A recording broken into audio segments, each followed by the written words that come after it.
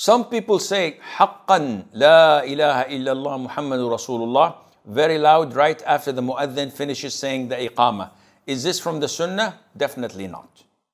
And this reciprocating between the worshipper and the muadhin and the imam is all innovated.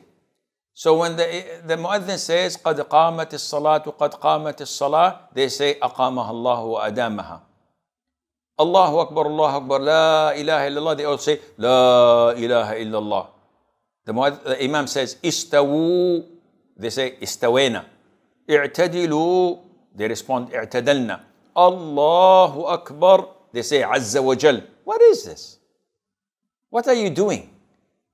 This is not a quiz show where whatever he says you have to respond to it. All of these things are innovation.